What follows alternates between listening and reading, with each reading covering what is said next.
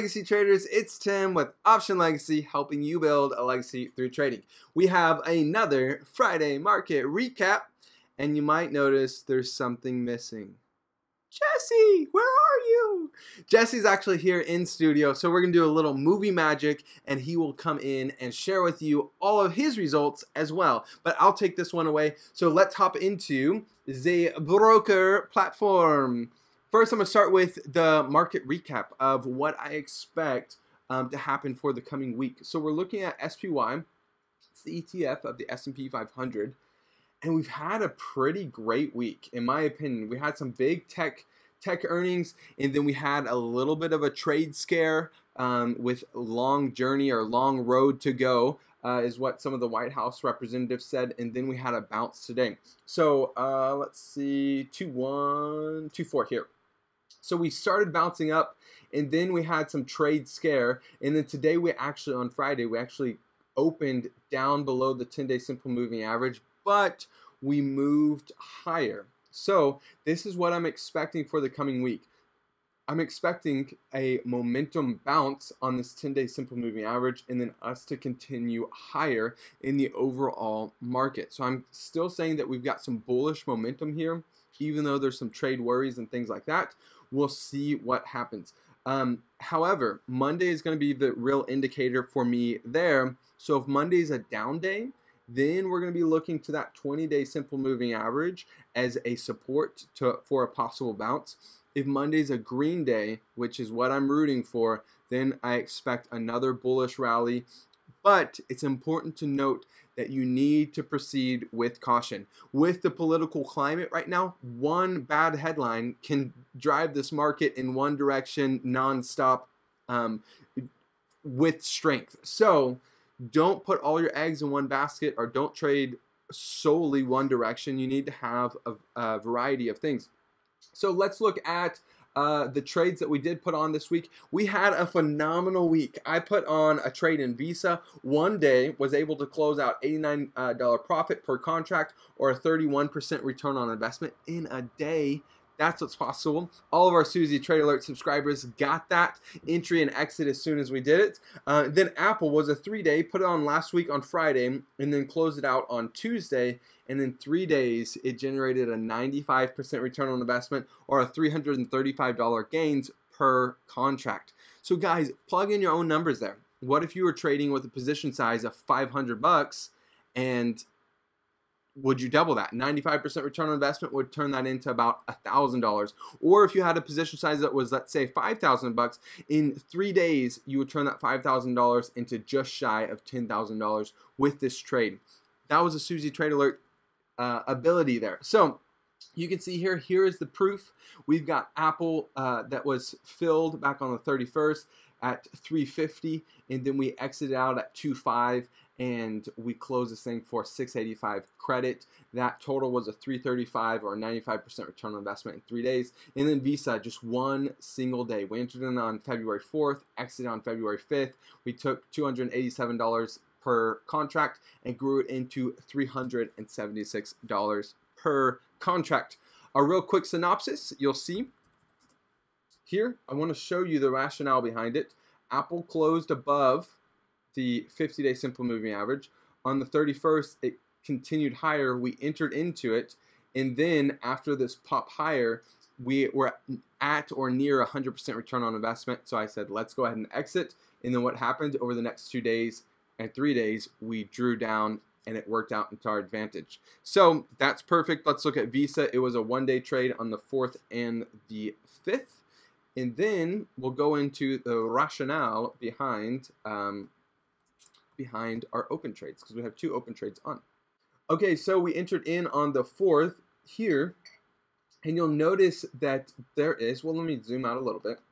There is this resistance line that we had drawn back from October that was creating some highs.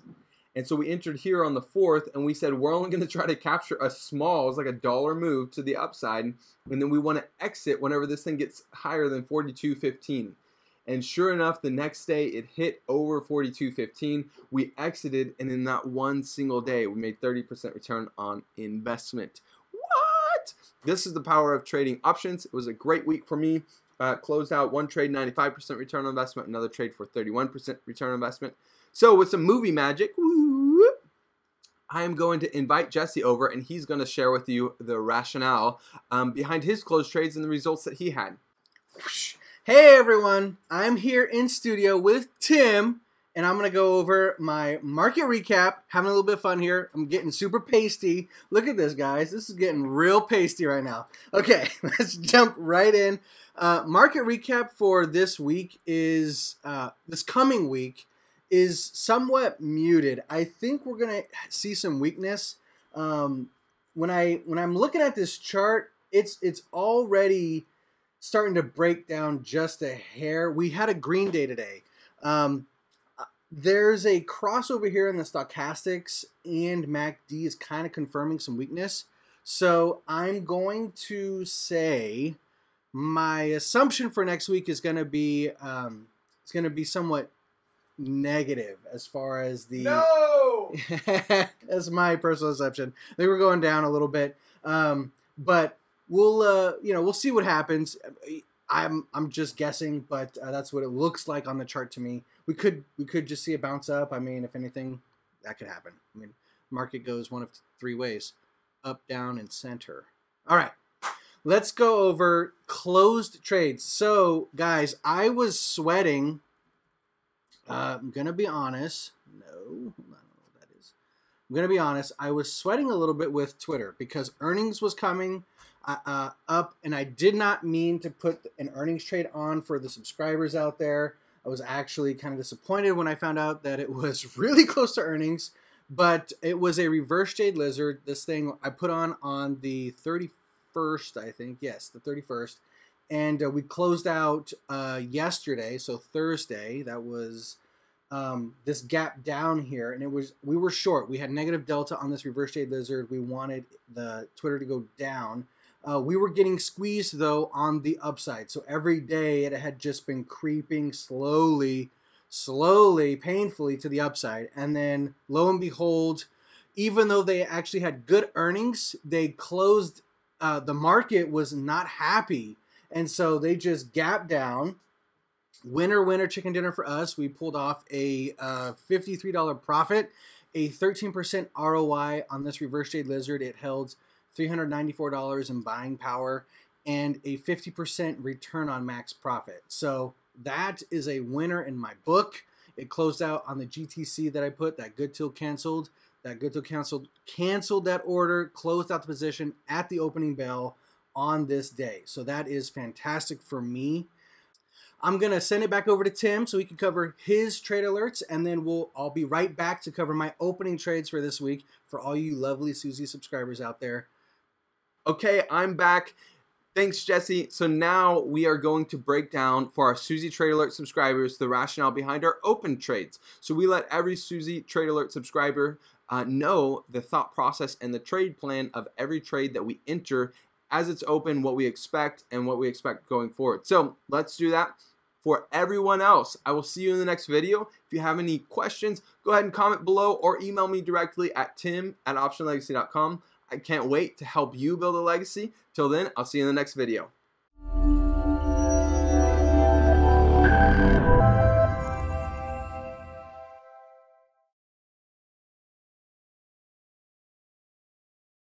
And then you're going to hand it off to me at the end of this part to do my open trades. Yeah, you're. And then I'll hand it back to you to close it, or however you want to cut it. Yeah, so I have it cut in the sense that I said, okay, Jesse's gonna share with us his market recap or his market perspective and closed trades, and then we'll come back for our Suzy Trade Alert subscribers. So I'm gonna do my Suzy alert, and then I'm gonna say, hey Jesse, take it away. You're gonna end the video.